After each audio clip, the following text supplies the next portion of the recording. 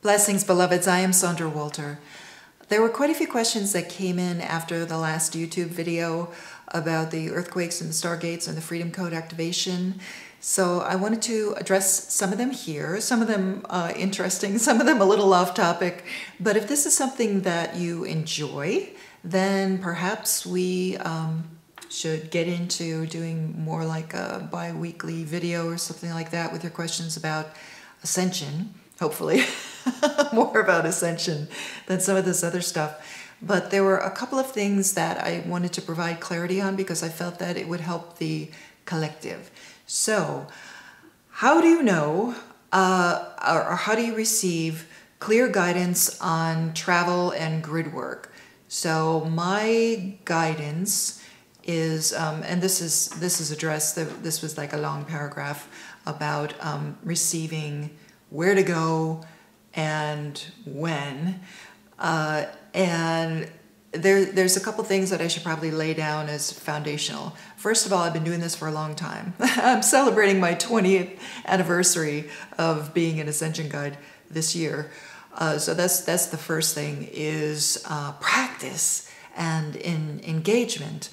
The second thing is I've been a contactee for a long time, since childhood, but reactivated in '99. So my guidance and relationship with the higher realms, higher levels of my own self are strengthened and cleared by my own dedication to the ascension process, so that certainly helps. And then the travel and the timing usually comes from the brotherhoods and sisterhoods of light.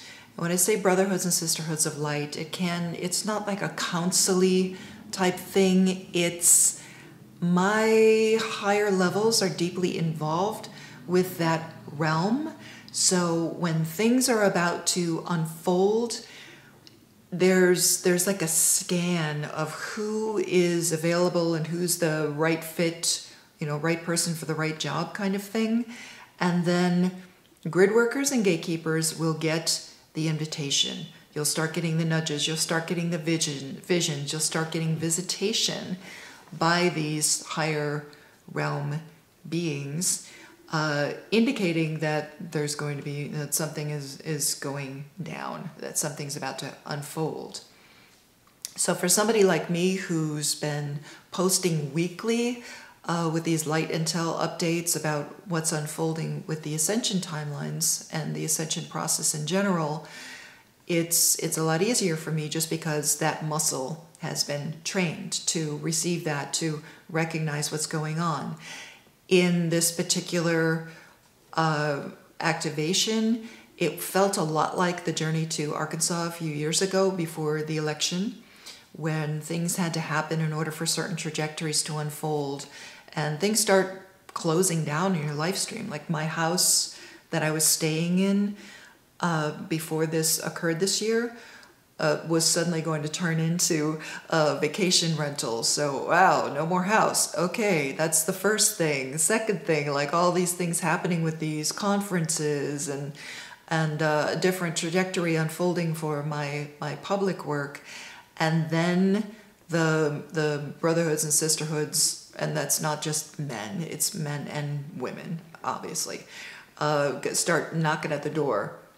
How would you like to do this? How would you like to do that? They start showing me maps. They start showing me crystalline corridor points. And that started happening back in April. So when I was leaving Sedona after our Sedona events in April, that started presenting already, where it's like you have to go through and visit Mono Lake. There was another brother who was present at one of my events who's like, I've been told to go to Mono Lake, and we gave him certain stones to place because he was going to actually paddle out to the middle of Mono Lake to do that activation. And then I found it really fascinating, post-activation, the information coming through on Mono Lake and how it's responsible for a lot of geomagnetic anomalies and has a record of that. So it's just interesting the way it unfolds. But beforehand, it's trusting the signs as well as the direction. So if you're somebody who, say, doesn't have contact, is not having those experiences, but you're getting the guidance and you're starting to dream about it or see it in your meditations. Meditation, of course, key to having clear and direct contact, is you want to keep yourself in that state of consciousness that can be open to receiving and connecting with the higher realms. So that you just look for the signs. Look for the signs and start piecing it together. I always encourage all of my students to write everything down. So you're taking notes on your meditations, because then you can start to piece together notes on, I have a gatekeeper journal. So you start piecing together the pieces of information. And then for me, it's a very overwhelming experience. It becomes so overwhelming, the drive to go, the drive to be somewhere, the drive to put a certain stone in a certain place at a certain time, or to go to a certain location becomes so overwhelming for me that nothing else matters. Nothing else matters.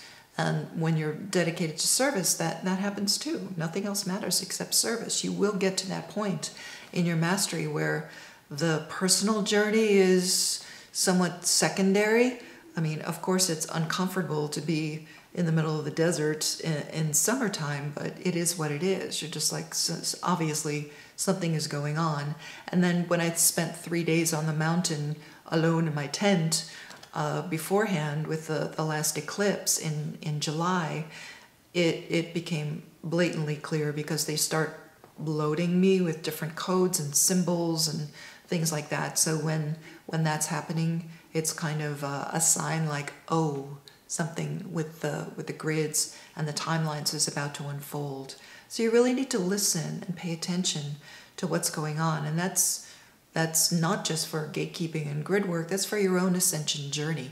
Pay attention to the signs, keep a record, start piecing it together, because the pieces of your own trajectory will start coming in very clear when you pay attention. And of course, you always get more information when you pay attention. Start light grounding it, writing it down, and start doing the good work. You know, people are like, how do you know if you're a gatekeeper? Are you gatekeeping? Period. Do you know if you're a grid worker? Are you doing grid work? Period. I mean, that's the highest level advice you can give right there. It's like, are you doing it? Well, do you have an inkling to do it? If you engage with it, how does it feel? If you're learning how to do gatekeeping or grid working, and you're engaging with these things, how does it feel? Because it is an aspect of Gaia. You're working directly with Gaia, directly with the kingdoms and the elementals in those activations. So your connection with Gaia starts going into that Christed, that crystalline beingness, where you're one. You are one with the grid systems. You're one with Gaia. You're one with the God source within, in that moment. Because you have to be clear and pure of heart and pure of intent. And when you consistently maintain that, you strive for it, striving for your own mastery of love and unconditional love, then you're in alignment with that unfoldment, the highest unfoldments, and you can't be swayed or pulled into anything that would be off track. Now, as a gatekeeper and a grid worker, if for some reason you had to pass on travel or something else is going on in your personal live stream, somebody else will get the ticket. You know, it's like deli tickets. Who's next in line? You said no, somebody else will pick it up. But when I see all of us playing musical chairs and we all move around, it's all DNA related, because when you take certain DNA to certain parts on the grid, things happen. I left Shasta and like 10 gatekeepers came in that same week, and we're not even talking to each other. Came in that same week, they're like, I'm in Shasta, where are you? I'm like, I'm to the Mojave. It was, yeah. We see it, you know, we see how we all work together. That's that unity consciousness thing in action. Okay, next question. In late June, early July, I felt a lot of anger and I couldn't sleep, almost like rage. Why is that? But just because of the trajectory shift and what was about to unfold, there was a lot of pressure happening in the collective consciousness for us to make the move that was made on July 4th, excuse me. So that, you know, a lot of us were in Avenger mode for like 3-4 weeks at a time. And I don't mean Avenger as in violence, I mean Avenger of love. But now you'll feel a difference now that that activation has occurred.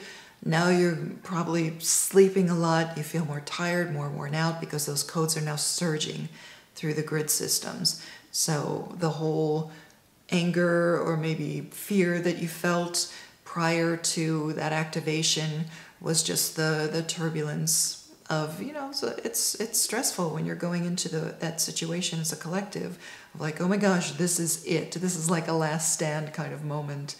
But now you're probably going to feel sleepy as those codes integrate. So allow that to occur and then get on with creating your highest trajectory in your own personal life stream.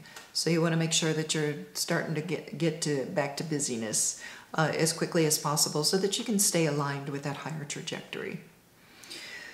I am experiencing deep bliss, and I would like to know how to balance that with my personal life stream. Okay, so there is an ebb and a flow to these states of bliss, and I'm quite familiar with that.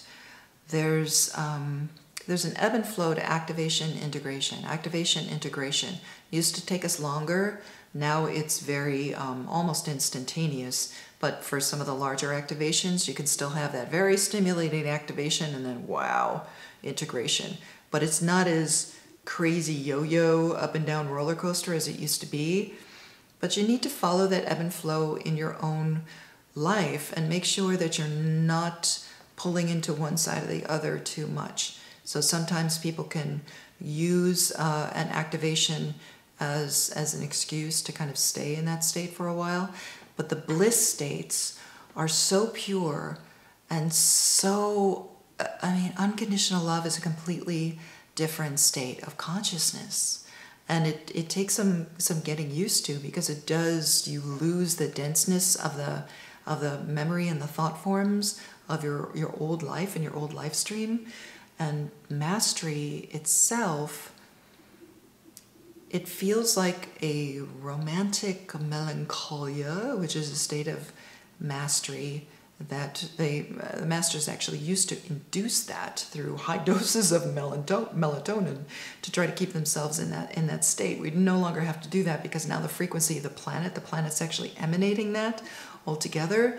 But it's an empowered state. It's not this blissy, tripped out kind of thing. And for the love of all that is holy, please stay away from the substances right now. You really need to allow the natural, organic, pure, true ascensions, my highest advice. The natural, pure, organic ascension to unfold in this now. It's beautiful what's occurring with us right now. But the bliss and the balance, it's different. You're not going to feel like you did a year ago. You're not going to be able to do what you were doing a year ago without some kind of struggle if you're trying to push it to, I want to be in the state of consciousness that I was last year or earlier this year. It's not going to happen. Those timelines are dropping away. You're going to see them dissolving from your own life stream.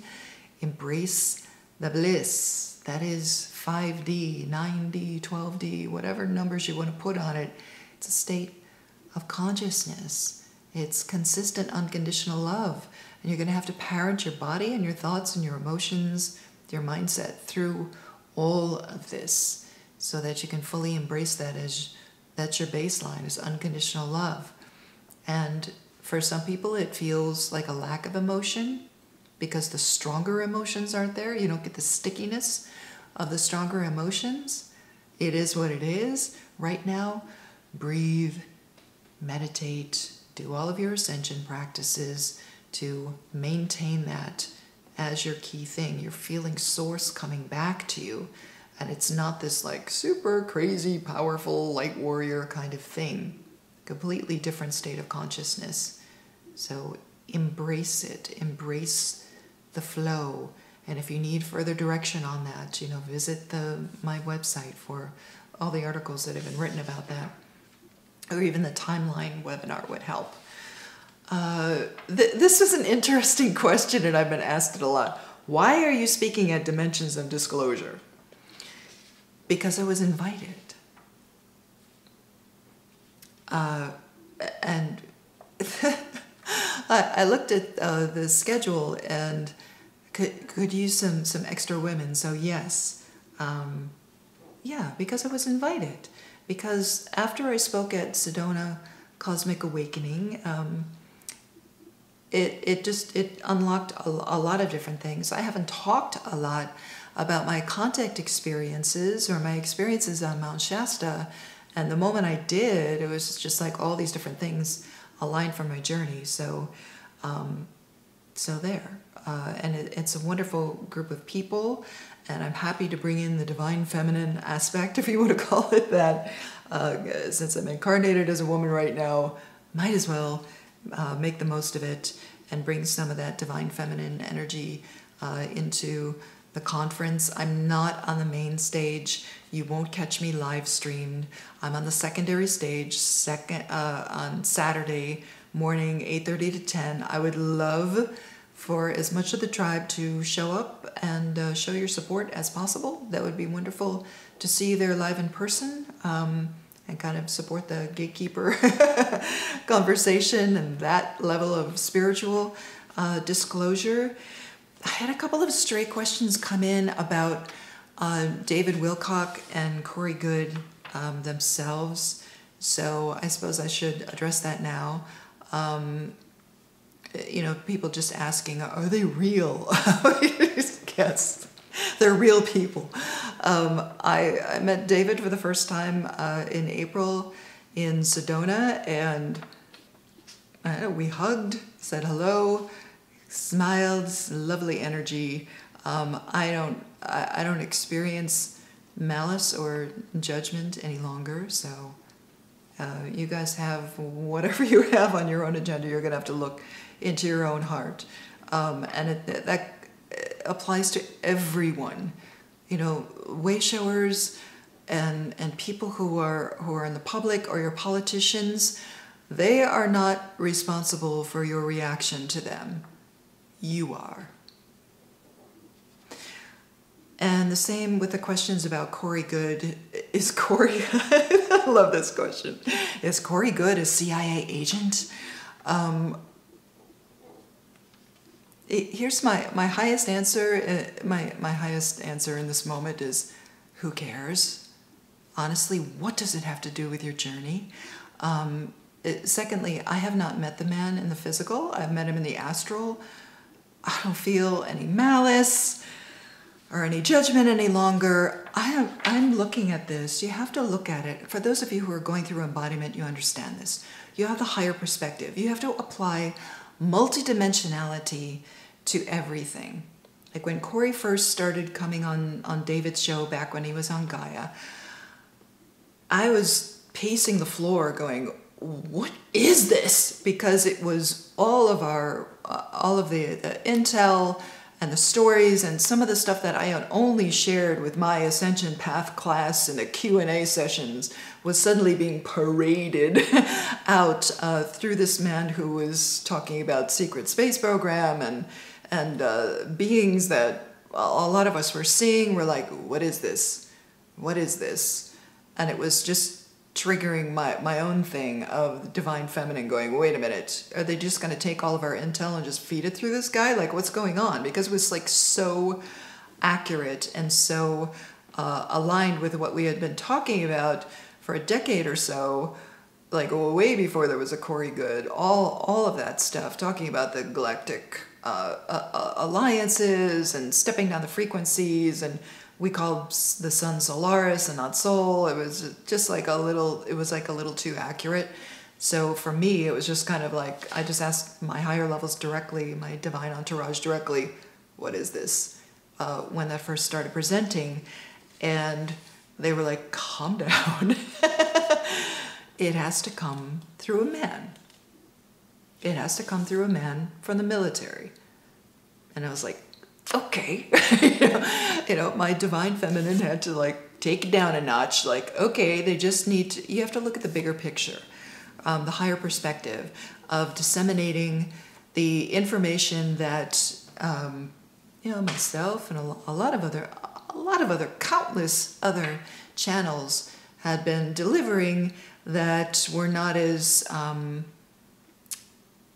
glamorous or not glamorous, but as open as people would be if it came through somebody who was from the military side of things, and definitely from a man, because there are a lot of people, believe it or not, there's a lot of people on the planet who would never listen to a female channel ever. You know, they only resonate with stuff that comes through even male channels, let alone somebody who came from the military. So that's, you know, don't judge the instrument. You got to look at the bigger picture of all of that stuff getting channeled through David and his interviews and Corey. It is what it is. You got to look at the bigger perspective of timelines, ascension timelines, and how all of that information now, you know, just the disclosure community as well is shifting now away from the kind of constant re-examination of the past and all the ancient alien stuff. No judgment.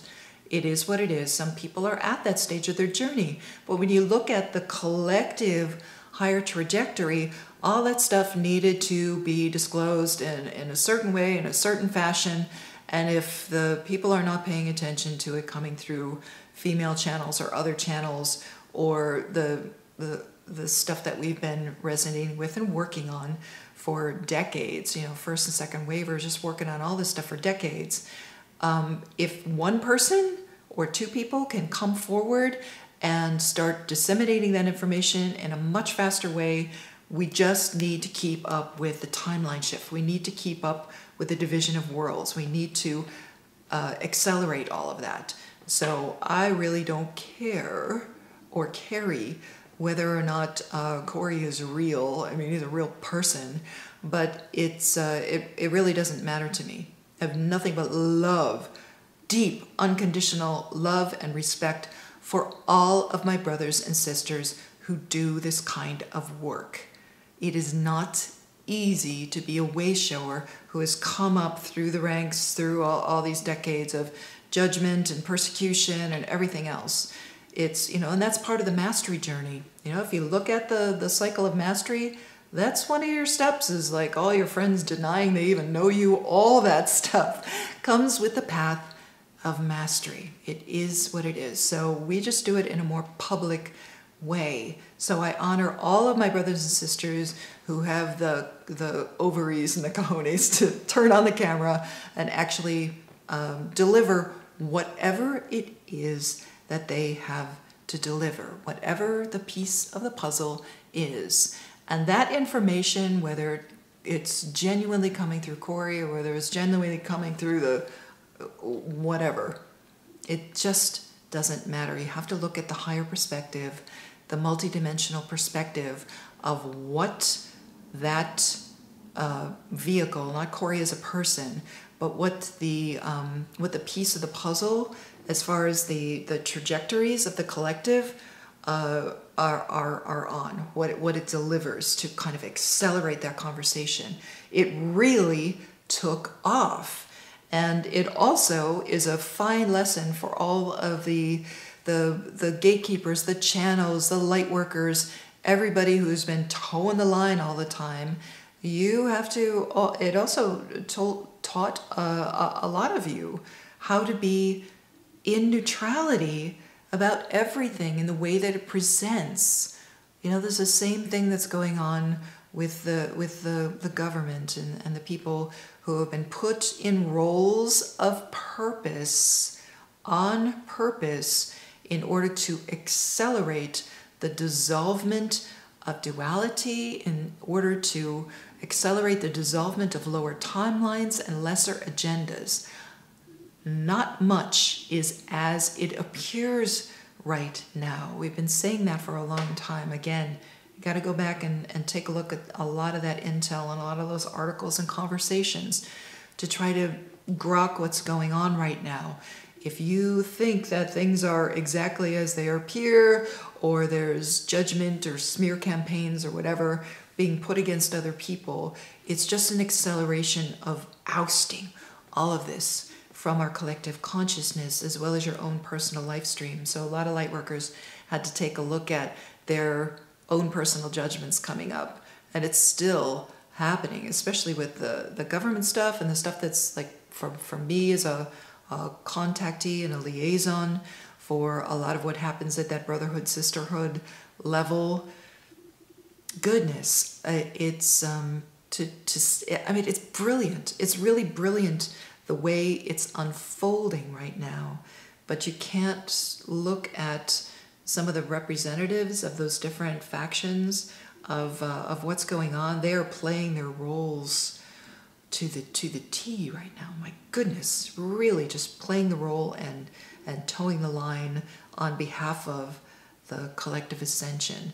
So try not to judge, beloveds. And again, if you can stay in divine neutrality, one of the highest things I teach, strongest mastery skills you can embrace is divine neutrality through all of this. That doesn't mean you don't care, it means you don't carry.